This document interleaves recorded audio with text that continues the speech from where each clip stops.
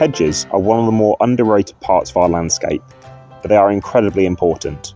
As well as storing carbon, improving air quality, and helping to reduce both flooding and soil erosion, hedges are also wildlife superhighways with plenty of pit stops for fueling up.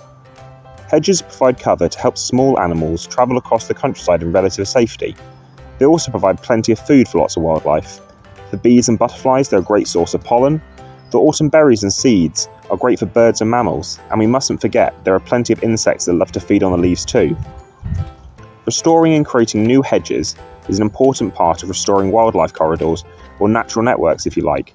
But one of the best ways to restore old hedges is to lay them. Hedge laying can look quite brutal to start with, but this is just a traditional management technique which helps rejuvenate old hedges, giving them a new lease of life. Hedge laying is done traditionally between October and March, because this is when the above ground part of the tree is most dormant. When laying a hedge, you cut the bottom of the tree about 3/4 of the way through, and then you bend and weave it into the hedge, using stakes to secure it in place. Although this seems counterproductive, this actually stimulates the tree into producing a growth response, which will lead to a flurry of new growth and a rejuvenated hedge. Ultimately, this means you can extend the life of a hedge for the future. Hedges are remarkably resilient. You can lay a hedge multiple times in its life, and due to this, hedge laying has become a core part of hedgerow management. Indeed, it has been part of our nation's countryside management for centuries. Before sawmills and wire, it was the only way of keeping cattle, sheep and other animals where we wanted them. Did you know there are regional methods of laying a hedge?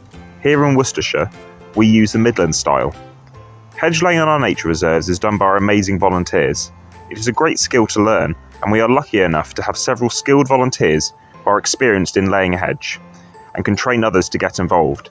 If you want to come and have a go at practical conservation tasks and help us restore nature, like hedge laying, why not get in touch? You don't need any experience, just enthusiasm and a willingness to have a go.